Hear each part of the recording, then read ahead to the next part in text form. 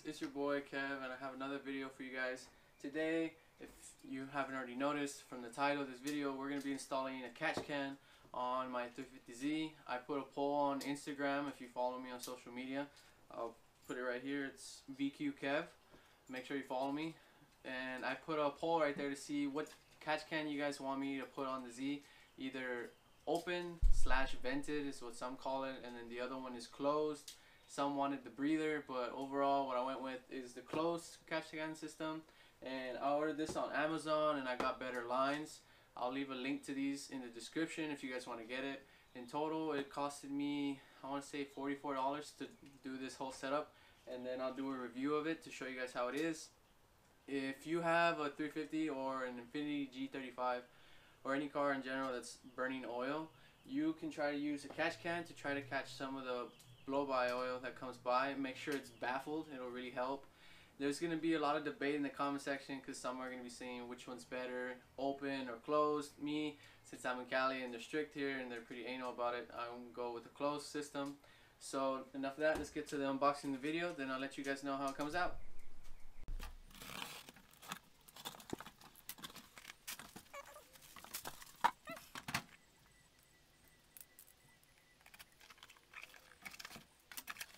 Oh, thing smells like gas. Horrible.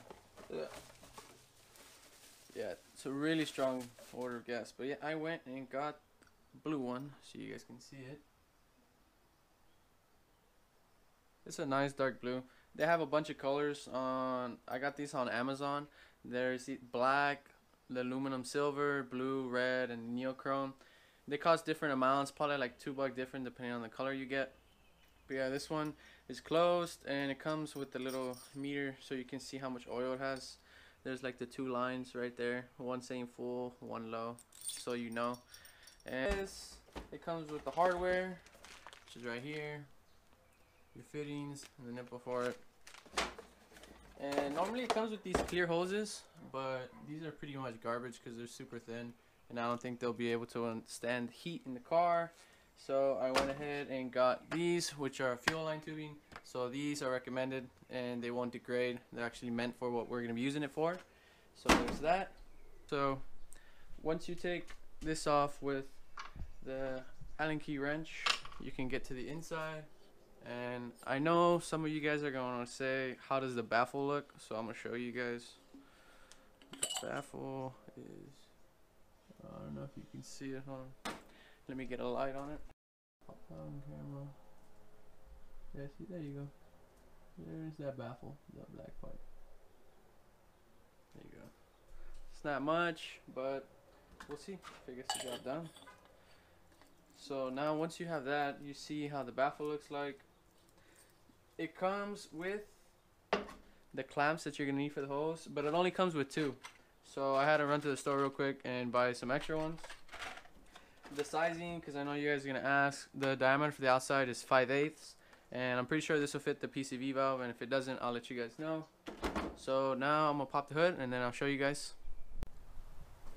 Alright guys, so once you pop the hood, what you're going to want to do is remove the cover and the strut bar, and then from there you can get a better angle at the PCV valve that we got to take off and the part right here on the manifold. Okay, so give you guys a time lapse. Okay guys, once you have the engine cover removed, you're going to want to unhook this part right here from the manifold. You're going to want to get pliers, unclip it, pull that hose off, and then the other hose that we got to get right here is the PCV valve.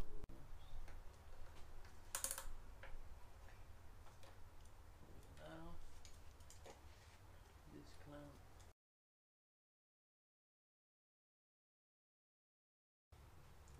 Now you have this PCV valve, and if you can see, you should have oil in here.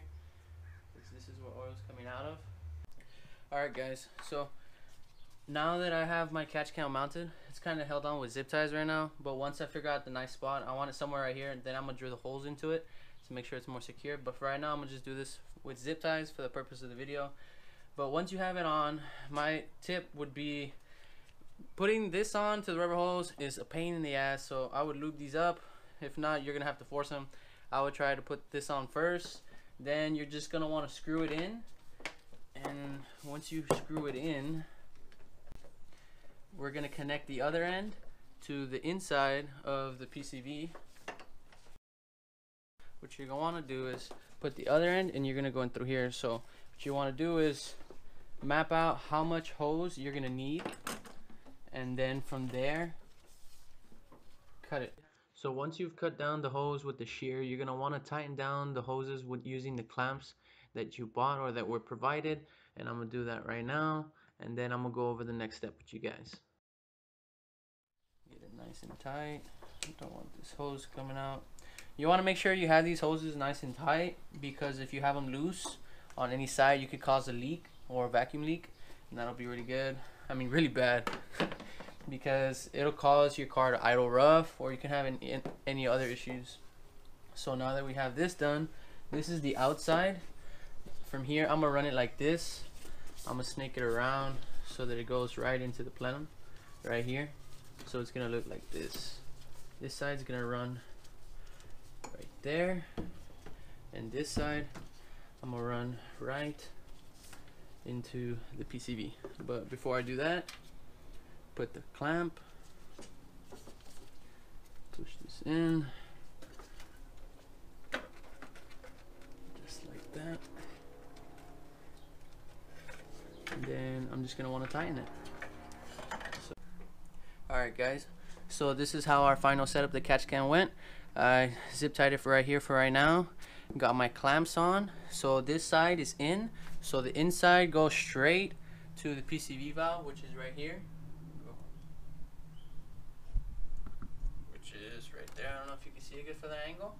And then the outside of the catch can goes straight to the bottom side of the plenum, of the lower plenum.